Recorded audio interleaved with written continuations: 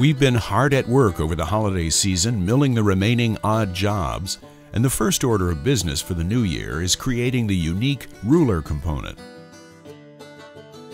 Using a program that maximizes accuracy and minimizes material waste, the rulers are laser cut from large sheets of stainless steel.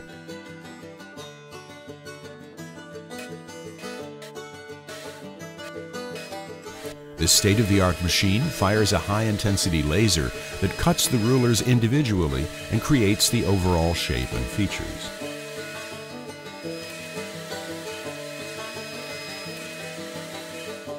The laser-cut rulers are then sent to one of our CNC machines for final machining. Here, an end mill deburrs the rough edges of each size ruler, finishing them to a tolerance within 0.02 of an inch. The finely machined rulers are checked for quality and accuracy and to make sure they fit perfectly into the body of the tool.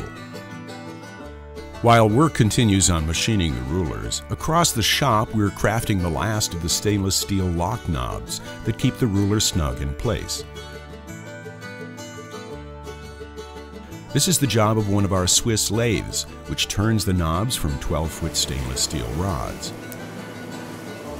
The knobs are machined after a 50-second cycle, and each stainless steel rod yields 190 parts. They're then inspected and tested to ensure the thread was precisely turned.